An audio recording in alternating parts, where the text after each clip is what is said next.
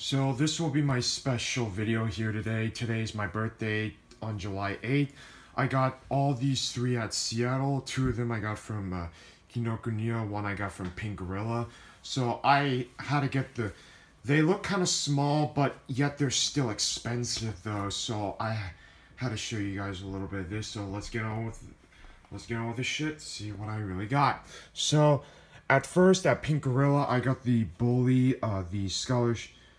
the scholarship edition. This is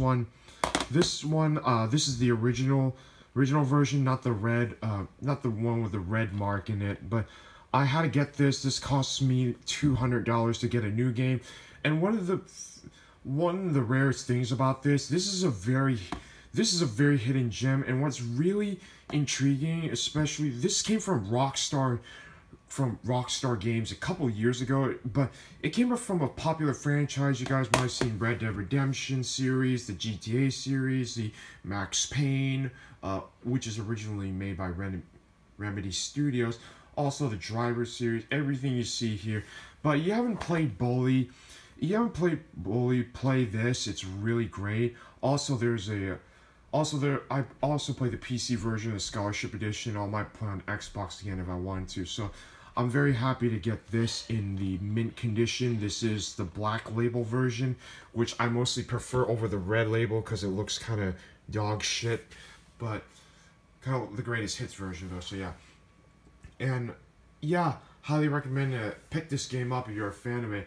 Also, these two albums I got are actually pretty old, but worth my time. I managed to get two Red Velvet albums. I get the Perfect Velvet.